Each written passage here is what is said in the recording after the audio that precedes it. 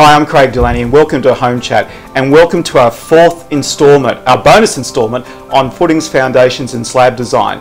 You might think it's the driest series you ever watch, but certainly from the investment in your home, one of the biggest investments you're ever going to have in your life, this is certainly a series of episodes we believe certainly worth watching. Today I'm joined again by John Whitehead, Senior Design Engineer, FMG. Hi John, how are you? Yeah, well Craig. So today we're going to talk about, I guess, all the things that go wrong, all the things that people hear about in the industry, the controversial terms that are around at the moment, like heave.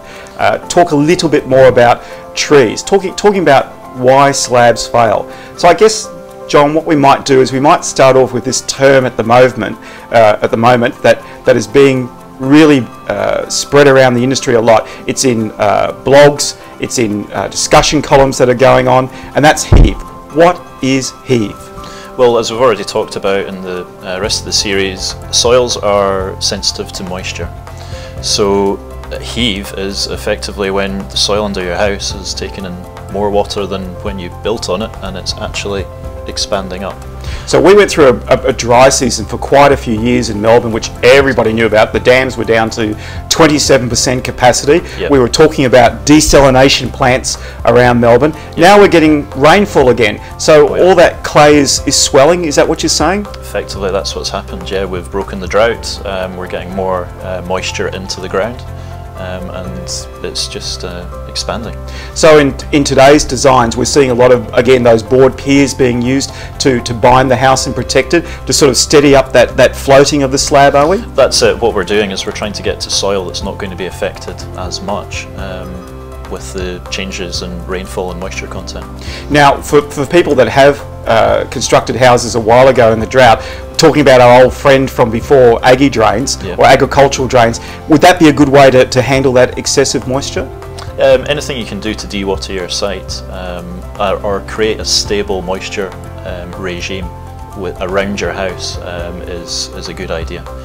Trees. Now, we talked about trees before, but the reality is trees as a mechanism to cause mischief around a slab, very underrated, aren't they? Absolutely. If you buy a house and in the nature strip you've got a tiny tree that's maybe 5 years old, you're not going to see the effects of that for some time, but it's something we need to consider in the design. It's certainly something that can affect the front of your house. What about a row of trees, say big gum trees or pine trees that might be 2 or 3 blocks over from a house? They can, even though they're sort of out of the road, they can still have a serious impact, can't they? Absolutely. Trees take moisture out of the soil, and as we've already spoken about, it's the moisture content that is determining the shrink or swell of your soil. Because water moves under the ground, I guess, just like the ocean, where we have a flat surface and we have hills and valleys under the ocean. The water's moving along those hills and valleys. Absolutely, and if you happen to be at a point where it's deep, or there's abundance of it all year round, that's where the trees are going to come and get it. And why do slabs fail? What's a classic example of a slab failing? Slabs fail by movement. It's all due to movement. Most failure that you see on slabs is due to the plaster on your walls. So if you see things opening up, if you see things cracking within your walls, that's where you're going to see it, because plaster is quite sensitive to that. Movement is caused by a myriad of things, as already touched about. The moisture content below the house, if you get differential moisture from one corner to the next. Poor slab design is another big one. Speaking of poor slab design, the reality is pouring a slab in the rain, that's a bit of a no-no, isn't it? It's not ideal, and in fact I think it's specified within the codes you shouldn't do it. Occasionally you do see slabs being sort of worked or poured or sort of finished off, but really we're getting a lot of excess water hitting the slab, and we get that sort of chalkiness. Yeah, you get that dusty finish on top. Now, it's not all disaster. It's not necessarily meaning that your house is going to fail if that happens, if they're halfway through the pour and the heavens open. It happens. However, it should be avoided if at all possible. Strength of slab to build on. Another interesting subject. Some people say, well, look, we want you to have the slab sit there for a month before we start the framing process on a house. Other people say, well, we want a house built as quickly as we possibly can. When should the framing or the above ground works start on a slab? Our advice is 5 to 7 days. We understand that you can't wait a month. Ideally, in an ideal world, you would wait the month to get the full strength out of the concrete. However, we live in a practical world. A week is usually more than enough. And I guess in the west and the north, where we've got a lot of clays, a lot of water moving underneath a slab, the surface can look quite dry, but the underneath is still going to be very green and wet. Absolutely, and that's the thing. If you can't see it, you don't think it's a problem. It's the hidden dangers. And that load being carried around the outside of a slab, we are putting a lot of pressure on concrete, which still under the surface is quite green. Absolutely, yeah. When we look at internal walls, and we mentioned about load-bearing walls earlier on, now in waffle pod slabs, in larger house designs or wider house designs, we still need to have some load-bearing walls, some extra footings to protect a slab. Absolutely, and that's something the engineer will be designing when you go ahead with your design. We see in our fresco areas or large rear areas for double-storey houses, outside entertaining areas, again we see a cracking happen there on a fairly regular basis, where the actual brick pillars, which might be in that alfresco area, are freestanding and they're not tied back to the house. Absolutely, and if it's supporting your roof, you will get some differential movement. You've got a tiny pad in trying to work in conjunction with the rest of your house effectively.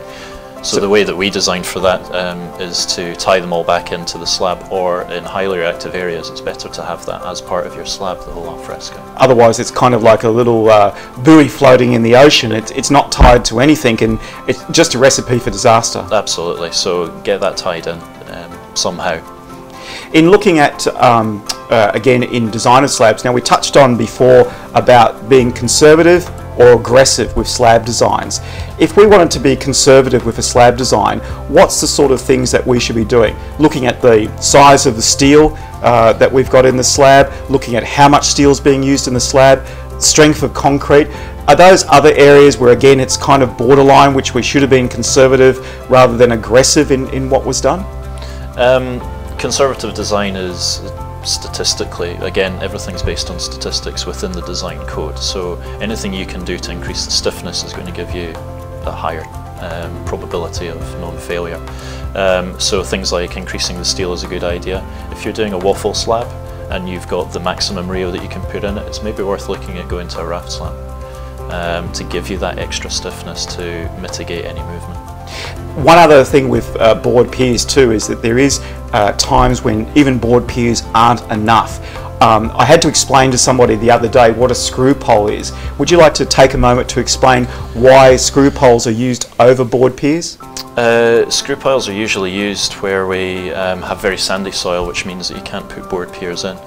They also go a lot deeper, and they also have the advantage of being able to be put within the slab. With board piers, it's effectively a stilt that you sit the slab directly on.